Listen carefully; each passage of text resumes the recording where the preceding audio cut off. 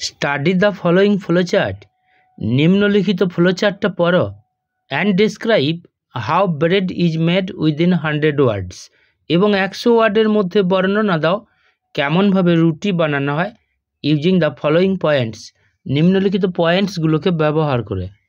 Points: flower, salt, east, water, weighted, ওজন করে নেওয়া হলো। মিক্সড আপ, মেশানো হলো। ডাফ, প্রিপেয়ার্ড, মন্ড বা তাল বানানো হলো। Cut into 1 pound pieces, 1 pound ওজনের টুকরো টুকরো করে কাটা হলো। রোলড অ্যান্ড শেপড, গোল করা হলো এবং আকৃতি দেওয়া হলো। বেকড ফর 20 থেকে 30 মিনিটস, 20 থেকে 30 মিনিট পর্যন্ত সেঁকা হলো। স্লাইসড, টুকরো টুকরো করা হলো মানে কুচি কুচি করা হলো। র্যাপড ইন পেপার, কাগজের মধ্যে মুড়ে দেওয়া হলো বা মোড়ক করা হলো। রেডি ফর দি মার্কেট, বাজারে বিক্রির উদ্দেশ্যে প্রস্তুত হলো। আমি প্রসেসিংটা পড়ছি। হাউ ব্রেড ইজ মেড, কেমনভাবে রুটি প্রস্তুত করা হয়। অর ব্রেড প্রসেসিং, রুটি প্রস্তুতি। এই দুটো নামের মধ্যে যে কোনো একটি নামকে লিখতে হবে। Bread is considered as a much adopted food, রুটিকে ভাবা হয় প্রচুর গৃহীত খাদ্য হিসাবে। থ্রু আউট দ্য ওয়ার্ল্ড, সমগ্র বিশ্ব জুড়ে নিউমারাস পিপল ডিপেন্ড, অগুন্তি মানুষ নির্ভর করে অন দিস ফুড, এই খাদ্যের ওপরে, টু কোয়েঞ্চ হাঙ্গার, ক্ষুধা নিবৃত্তি করতে। ব্রেড ইজ প্রিপেয়ার্ড, রুটি প্রস্তুত করা হয় থ্রু সাম সিম্পল স্টেপস, কিছু সহজ ধাপের মাধ্যমে।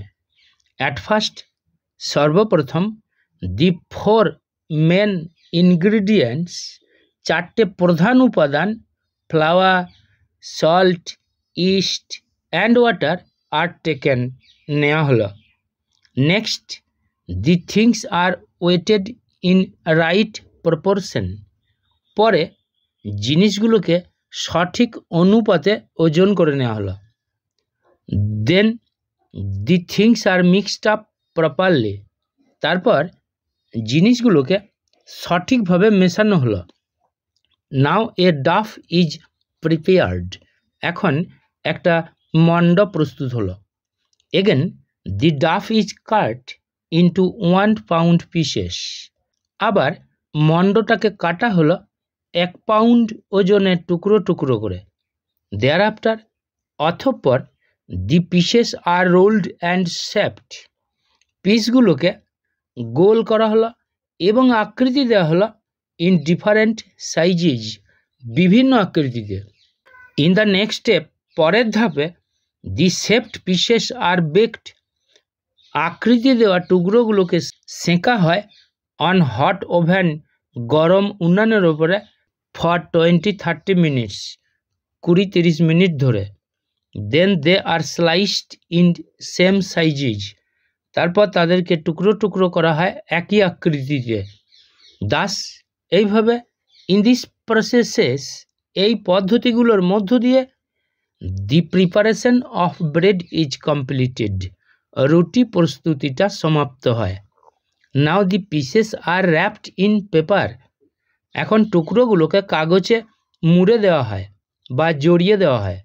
ফাইনালি, পরিশেষে, দি bread is ready for the market, bread বাজারে পাঠানোর জন্য প্রস্তুত হয়।